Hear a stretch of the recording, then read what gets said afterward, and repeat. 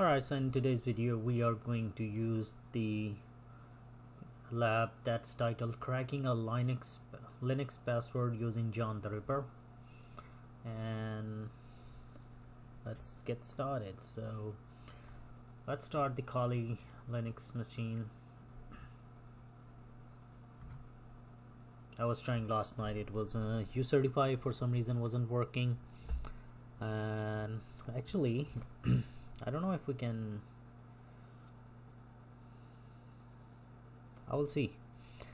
Let's see. Hyper-V Manager, launch that in the background and see if we can use our Linux Kali Linux machine to do that. I believe we'll have to have this password.txt files from somewhere. What's happening here?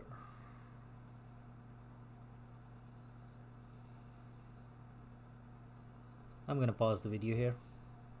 Oh, so basically what happens is that it's shutting down my last lab's virtual machine. Probably that's what it is. It's only 70 seconds. I'm gonna wait for it. Let's pause the video.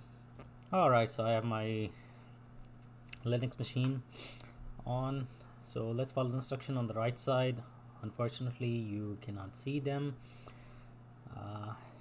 so let's start. From the left sidebar, click the terminal, that is terminal icon right there, and unshadow. So it wants me to type in certain commands. Unshadow, etc.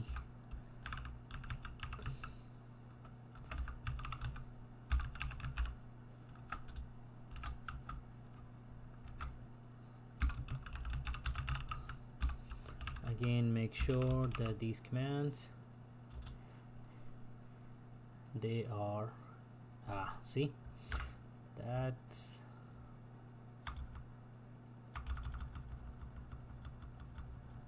I make so many typos. Okay, so two things about Linux. It's case sensitive. Second one is that if a command runs successfully, it won't show a confirmation. You will only see an error message if what you type did not run successfully. So let's go try the next one. John word list is equal to documents. See, again I'm missing slash. I was like, why there is no crack.lst space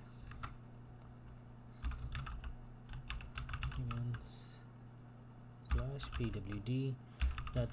So what I'm guessing is that the first document.crack.lst has all the like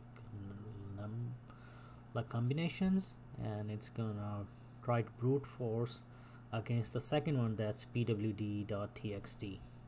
Let's press enter. It's saying hash type.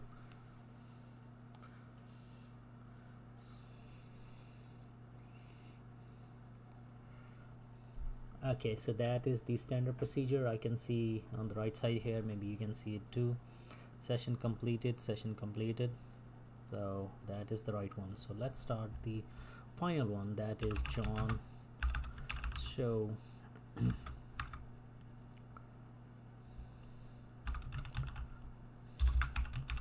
documents slash pwd.txt, and one password hash crack 0 left,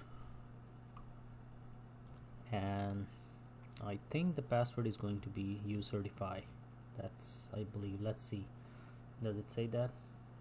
So what it's saying is this combines the password hash. If I can show you like that. So what it's saying is that this command actually combines the password hash stored in the etc shadow file with the contents of the etc password file. The second command basically uses a custom dictionary file. Oh, I was right. So this is the custom dictionary file and a pre-captured unshadowed password file. Oh, so that was a unshadowed file. It wasn't the actual password file. The actual password file is this one. Oh, it combined and got into this one. So I was right. Okay, nice. And the third one is basically saying display the password if got cracked in the previous step. If the password hash got cracked, you will observe the username and password are displayed in the format as username, password, root. So root is the username, ucertify is the password. Am I guessing it right?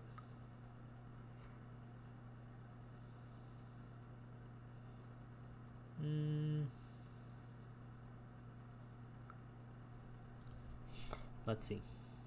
Sudo ls. Now, what command can we use? Right. Okay, I'm gonna pause video here. So you can see we are root. So that root is fine. It says root. All I have to do is verify it is the ucertify is the password. One way to do is I tried sudo, it didn't work. Who am I? Basically, I don't know if it's gonna work in Linux as well. It does. Okay, I use it on command prompt. So let's try what. Let's see. Can I do this? Log out. Yeah. And can I root? Ucertify, and I'm logged in, right? I don't know. Doesn't look like. Oh, I am. Okay, that's good. Alright, so that was the password. So we guessed or cracked it right. Let's submit it. Evaluating answer, and task is complete. Record my answer. And let's wrap this video here. I hope this video has helped you. If it has, please rate, comment, subscribe and share, and I'll see you in the next one.